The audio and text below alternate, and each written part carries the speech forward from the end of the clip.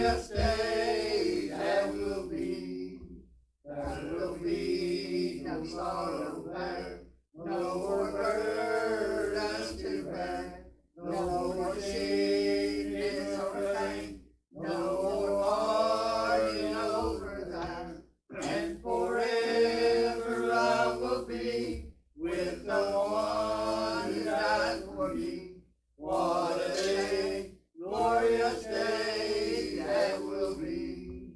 What a day that will be, when my Jesus I shall see, and I look upon his face, the one who saved me by his grace. When he takes me by the hand and leads me through the promised land.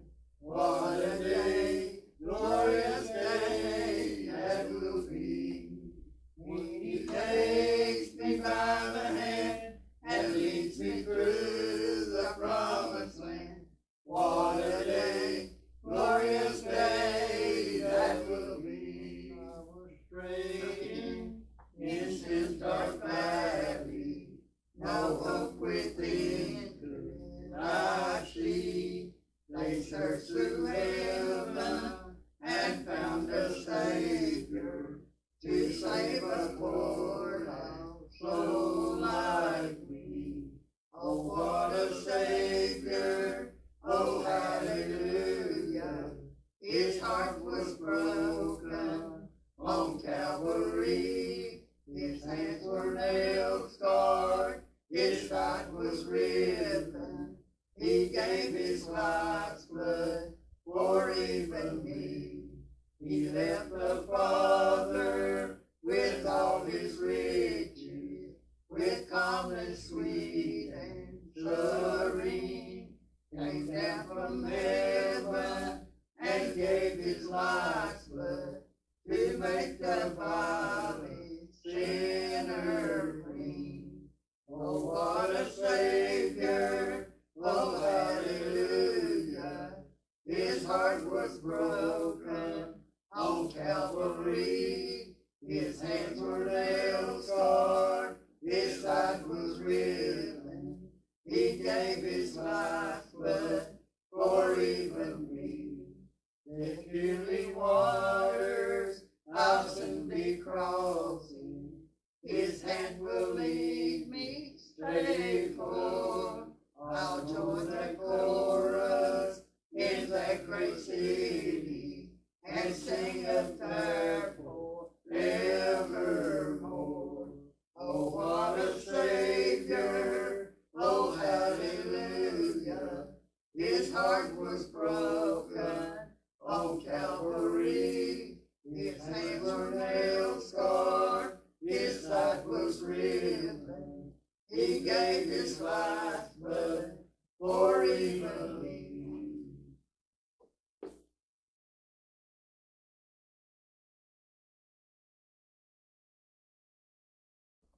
Good morning, church. Good morning. You better than the kid, right? Not yet.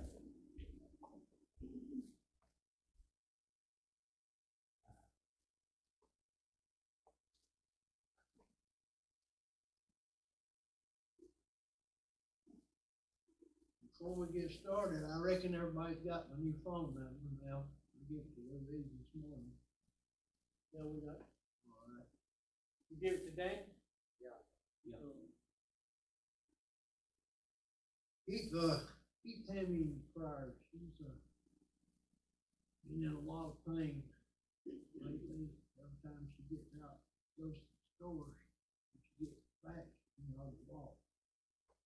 Pains in her lower back and things in her legs. I'm gonna take her to the doctor tomorrow to see if maybe she needs to go back to the cancer doctor. See what's going on. If you would, turn with me in Deuteronomy this morning. I'm going to read one verse from Deuteronomy, and then I'm going to go to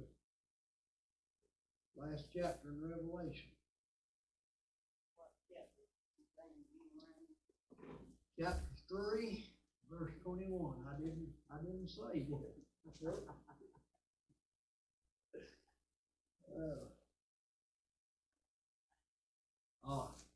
Chapter 4. Oh. And verse 2. Yeah. Chapter 4 what? Verse 2. Okay. This has been on my mind all week. Every time I turn on the TV this week, I see a preacher reading out of a book instead of the Bible. And the Bible plainly tells us in numerous places that we are not to add to the group, and we're not to take away from it. That's right. And every version of the Bible besides the King James either takes away or adds to, and sometimes both. Changes the whole meaning. I know the NIV calls Satan day star. The Bible tells us that Jesus is a day star. Jesus is a light. Satan covers darkness. There ain't no light about Satan.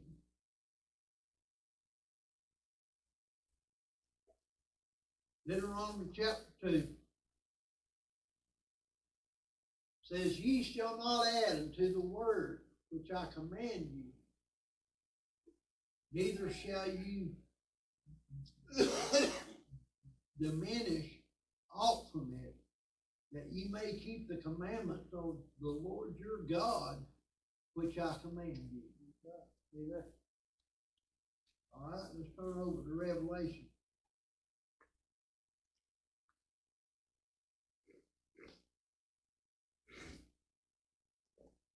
Chapter 22. Starting in verse 18. Chapter 22, you said? Yeah, last chapter. Okay.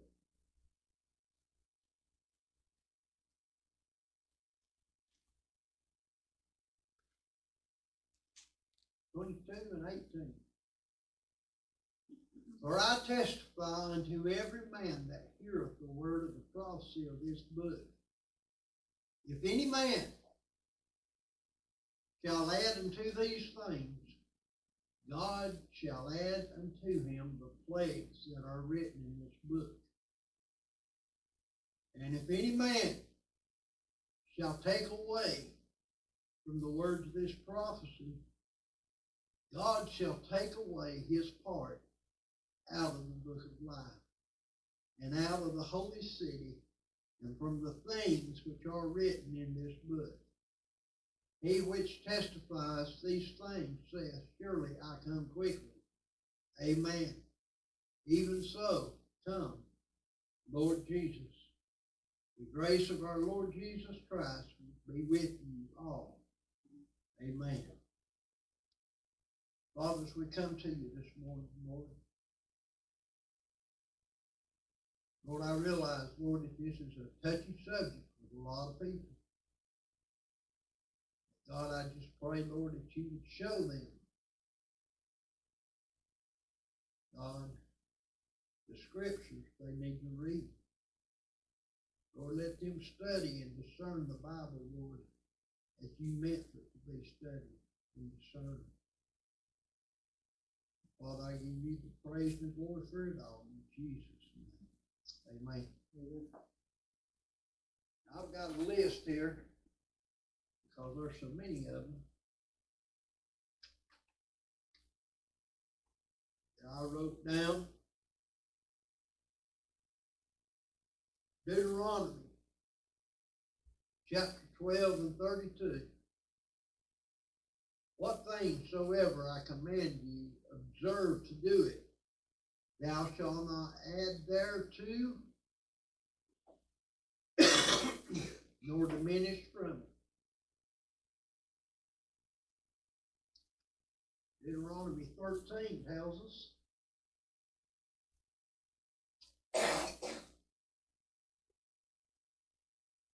if there arise among you a prophet or a dreamer of dreams, and given thee a sign or a wonder, and the sign or the wonder come to pass, whereof he spake unto thee, saying, let us go after other gods which thou hast not known, and let us serve them.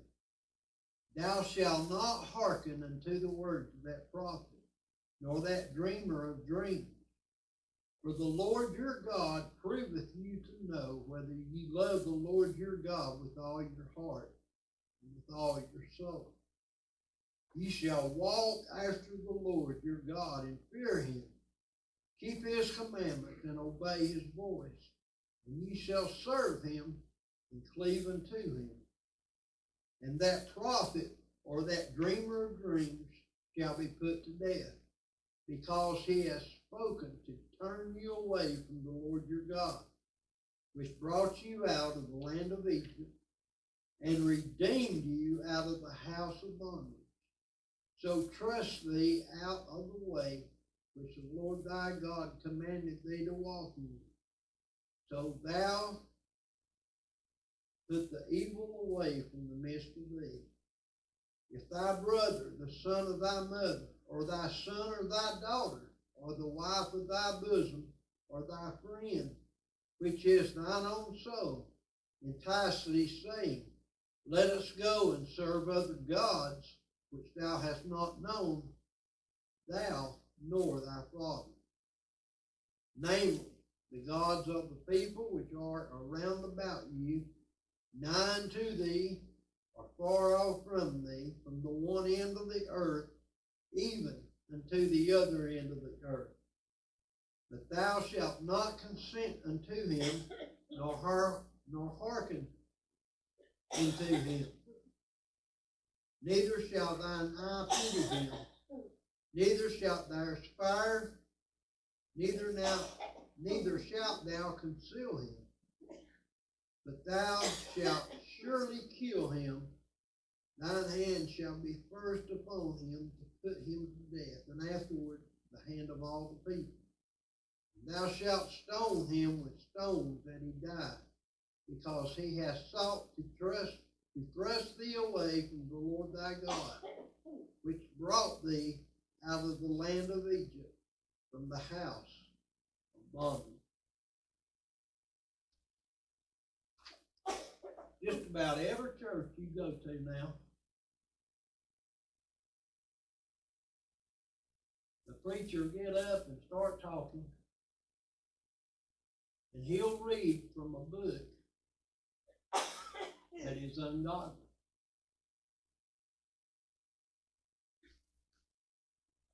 Now these scriptures I've read this morning are proof that we are to stick with one Bible that is the true Word of God.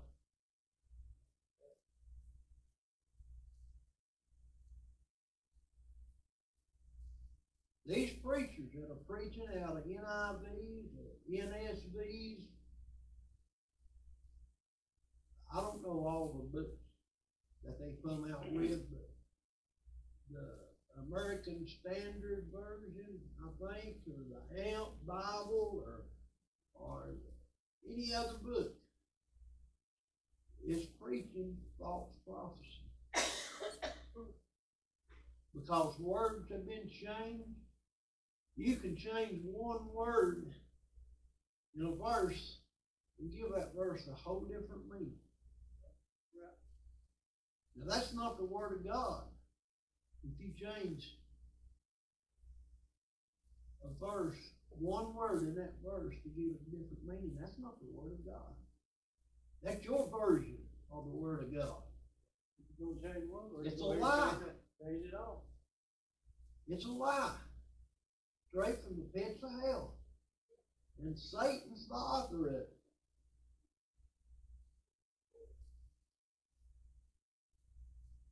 I could take and rewrite this whole book and send it to a publishing company, and within 60 days, maybe 90 days, I could have me a new Bible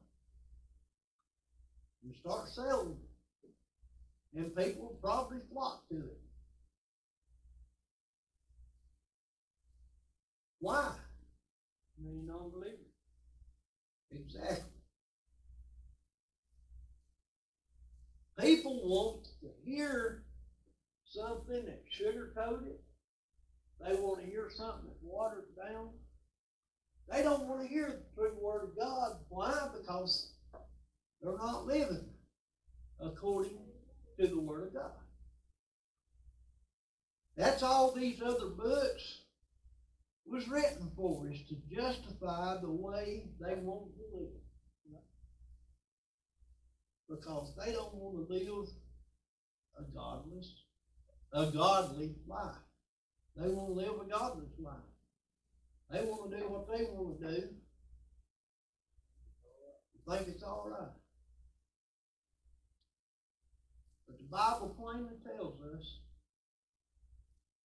in Revelation that if a man adds to the book of life, the Bible, God's going to add the plagues to him. If God takes, or if man takes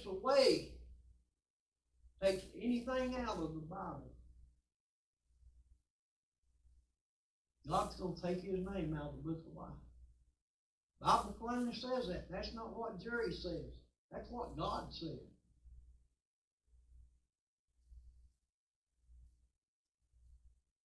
Now, I don't know if one man wrote these other books, or I don't know if it was a group of people or what.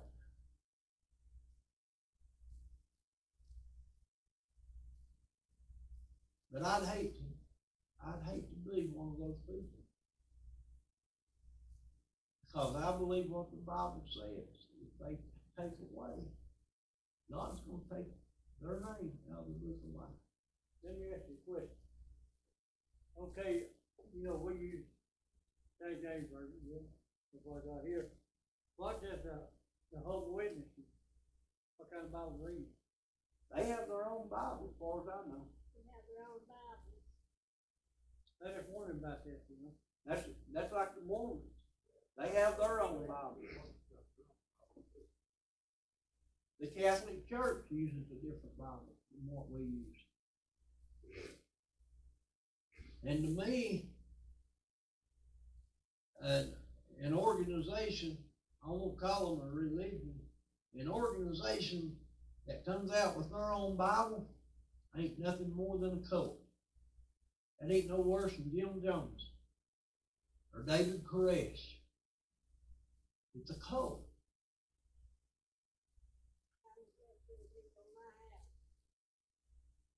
Don't ever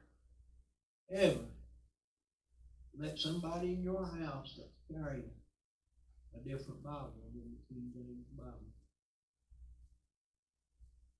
Because they're slick talkers. They can convince you without you even realizing. They can convince you of things that's not even in the Bible. They are trained to do that.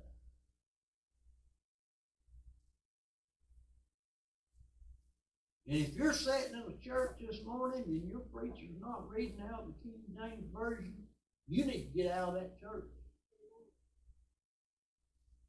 If you're using a Bible or a book that's not the King James Version,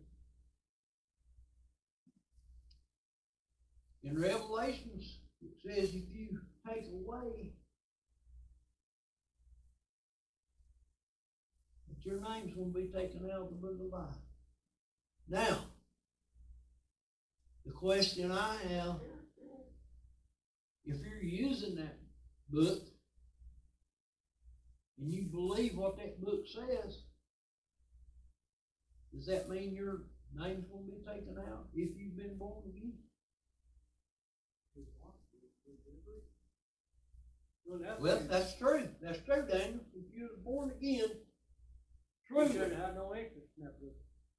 truly born again, you shouldn't have no interest in any other book than the King James Version.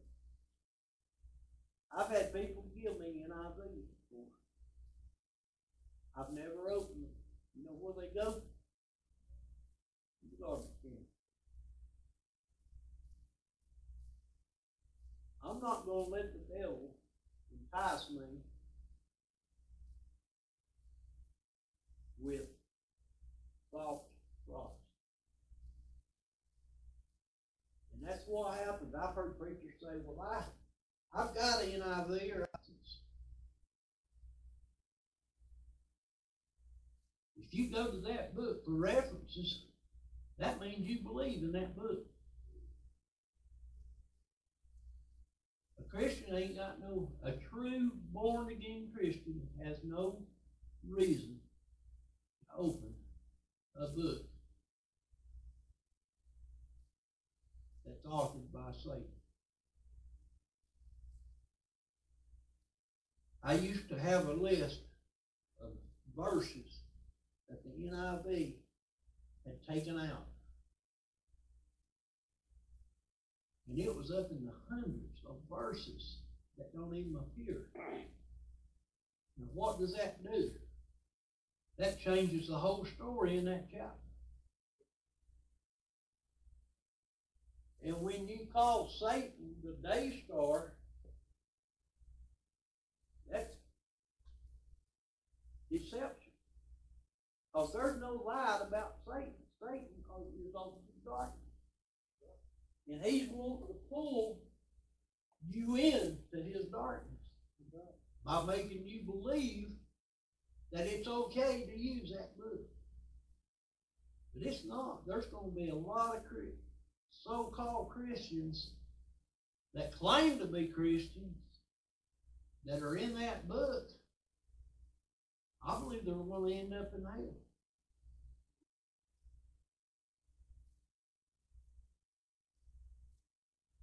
Now this may get me kicked off YouTube again. But that's okay. Because I'm not compromising God's word. Amen. If it's in the Bible, it's a Bible.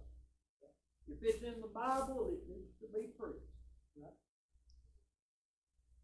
Satan has got so many people deceived. Church people.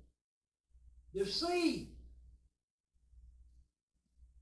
Well, I read this because it's easier to understand. What you're understanding is probably something that ain't even in the real Bible. It's another man's theory on what the Bible should have said instead of what it does say.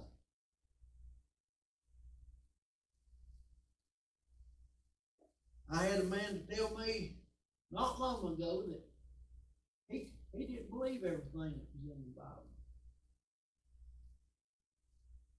The only thing I could tell him, man, you better get your heart right. Because you got to believe the Bible from the first word to the last word. If it's in the Bible, you better believe it. That's right. If you don't believe it, there's something wrong in your heart. You better get down on your knees. If you can't believe the Bible, I would say there's no salvation. If you can't believe the Bible. And I'll stand on that to the day I die. If you can't believe what's in the Bible, you ain't got salvation.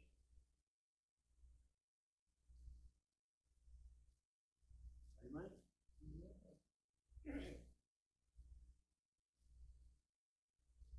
Galatians chapter 1, verse 6.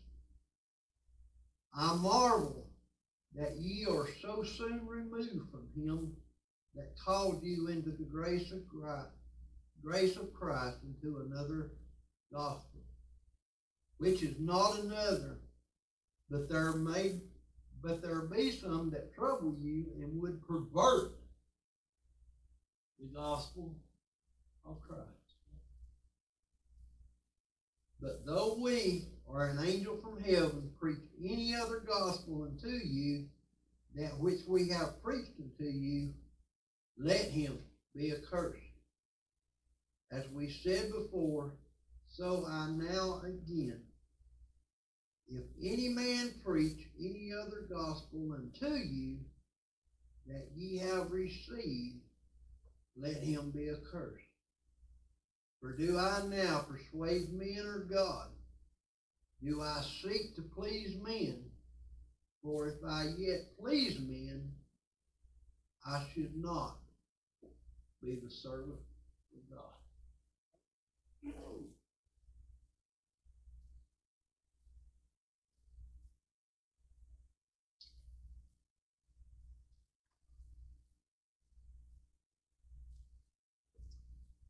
Proverbs chapter 30, verse 5. Every word of God is pure. He is a shield unto them that put their trust in him.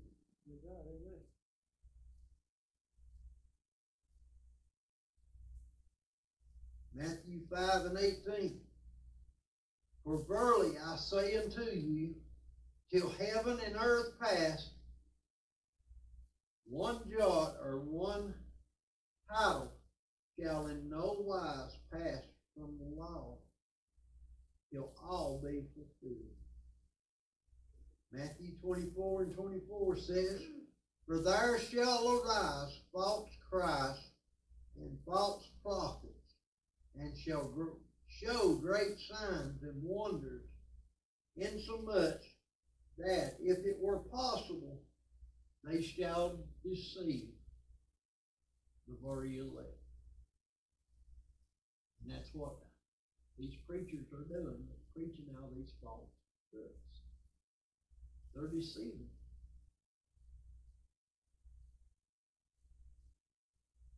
People,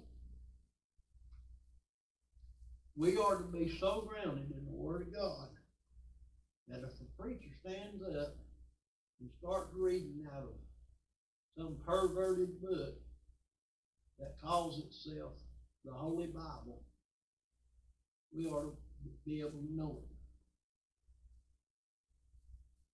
That's why every Christian should be carrying their Bible when they go to church. They should be opening their Bible when the preacher's reading. They ought to be following him. To know he is reading from God's holy word. Not something somebody wrote because they don't believe this is sin, they don't believe that's sin. And you can live any way as long as you come to church and put your $100 in or your $200 in or whatever. That's not being a Christian. Being a Christian is knowing the Word of God, knowing what's right and what's wrong. Study that Bible. Show thyself approved. The Bible tells us to study, to show ourselves approved.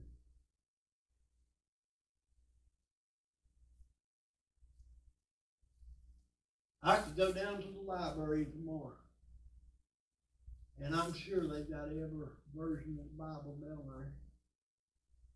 I could get one of those out, check it out, go home, study it. Come up here next Sunday, Sunday after next, and preach you a message that will be pleasing to your ears. But every bit of it will be nothing but lies. Deception. And if everybody come and left their Bible at home, They wouldn't know the difference. You know the Bible, you read the Bible. If you know the Bible, you'll be able to tell. When I start reading, if I'm reading from God's holy word.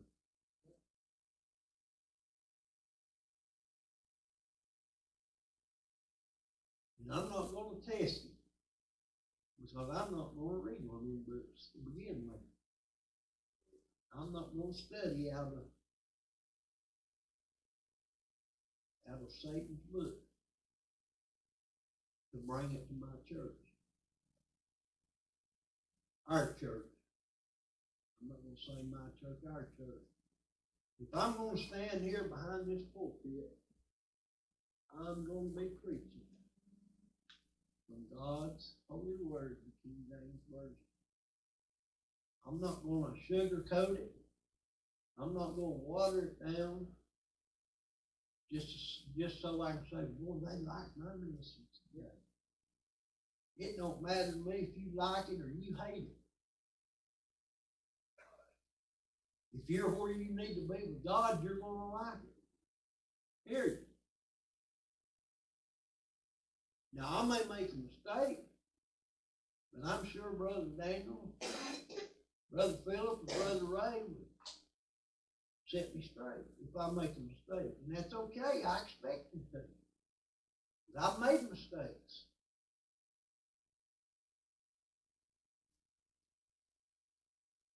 I'm human.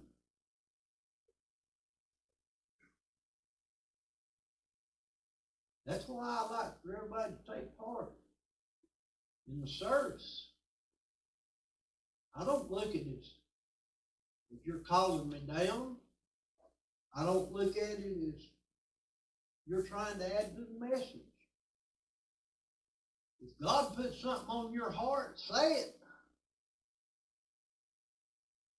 Or if you see I'm saying something that ain't true, tell me. I want to know, so I don't make that mistake again. You know, people, a lot of times when they're reading, now there's a difference in reading and studying. A lot of people, a lot of preachers, they'll go down and read a verse or two. Well, that's what I'm going to preach on this week. Did it come from God? Or did it come from self? I'm going to make sure that what you hear on Sunday morning is what God's laid on my heart. I pray about it. I seek His wisdom.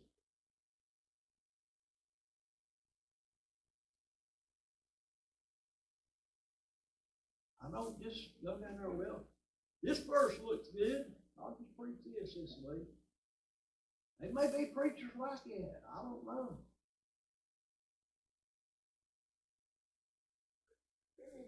But when I'm preaching a message, I'm trying my best to preach what God has laid on my heart. And I'm trying to preach what comes out of the King James Word. You don't ever have to worry about this old boy bringing an NIV or Amplified or anything else. I've got 2 Bibles, one I keep here at the church. I've got 3 or 4 at home. I've got one on my computer. I got one on my phone, which I don't use my cell phone anymore, but it's still there. But they're all King James Version. If I'm going to be reading the Bible, I want it to be the closest thing we have to what God inspired.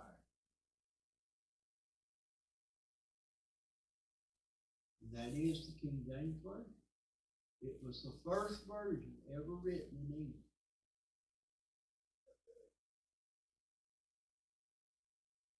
And I believe God waited on King James to have it written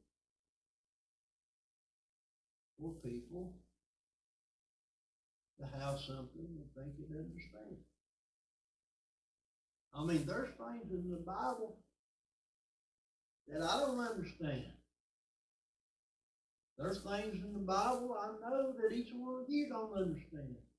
And you will never understand it unless God gives it to you.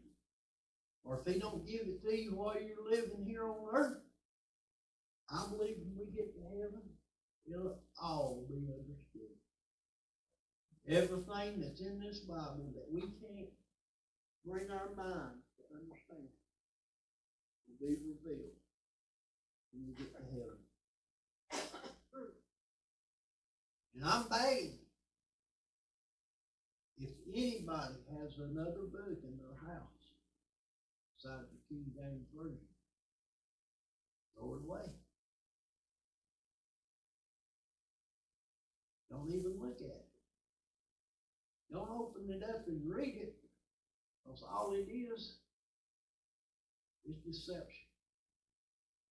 They change the words around, they add to it, they take verses out that changes the whole meaning of the chapter.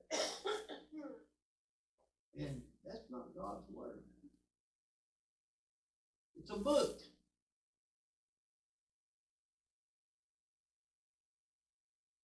And it's straight out of the pits of hell, because Satan wants to deceive people.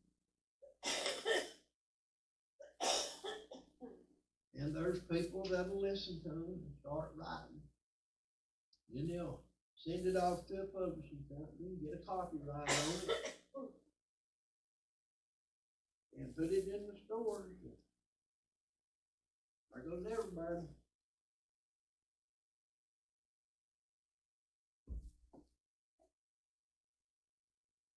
They sell 1 million copies in a week. That don't make it right.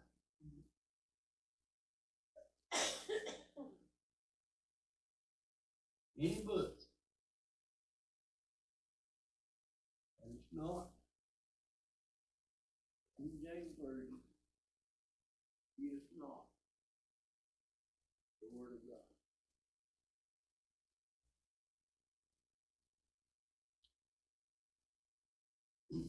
I ain't gonna argue with you to say it ain't. All I can do is stay true to my beliefs. I can't force nobody to change their mind. I don't have that fire. But I know one that does.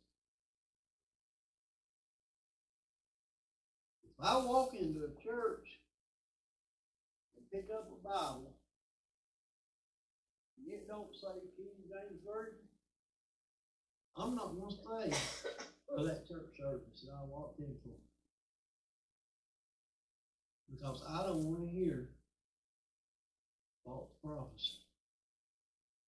If I want to hear false prophecy, the only thing I got to do is go home and turn the TV on.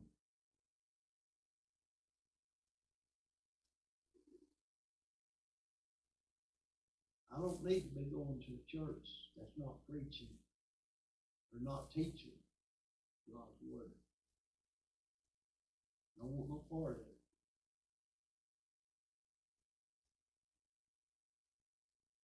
And I hope everybody that's watching, everybody that's listening on the radio,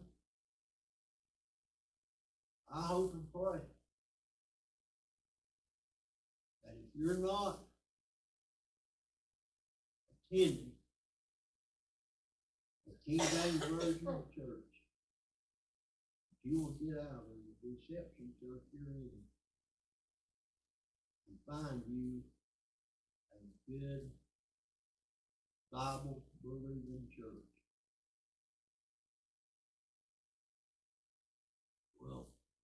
Preacher, we live in Andrews. Ain't nothing like that going on here. You'd be surprised. I can take you right now to 6 different churches that are not preaching out of King James Version. And I'm not going to mention them. I'm not here to bash nobody. But I can take you to 6 different churches with Andrews and Mercy that I know of that's not preaching the true Word of God. They're preaching deception. They're being false prophets. The world's full of it. People, we need to learn that Bible. We need to study that Bible. Study to show thyself approved. But study to know when someone is deceiving you. What they're preaching or what they're teaching. That's a message this morning. I hope somebody got something good out of it. But the Bible tells us so many times to be careful not to be deceived.